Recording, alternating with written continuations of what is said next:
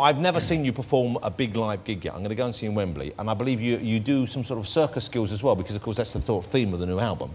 And you dress up as clowns at one stage in the show, don't you? Yeah. Okay. That's good fun. There we have is that Howard up on the thing there? Yeah. Looking like that saddle's hurting. I'll be honest with you.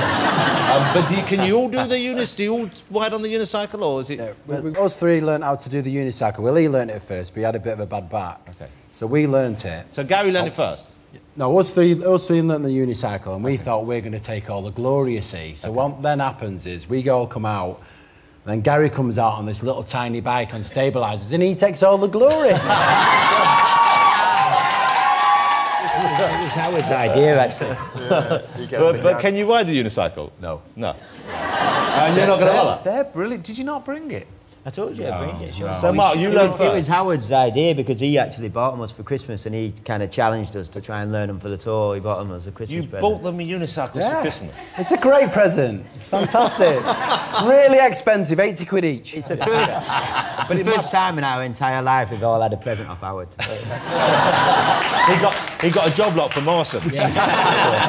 But is it easy to learn? Is it hard to learn? No, it's quite difficult, actually. I bet. It's brilliant, though, because it is literally like learning how to ride a bike. Do you remember when we were kids? Well, you are literally learning to ride a bike. You know, but when you're a kid and your dad lets go when you're a kid and you get that exhilaration, it's the same thing, but this time as adults. So when you were taught, Mark, you learned first?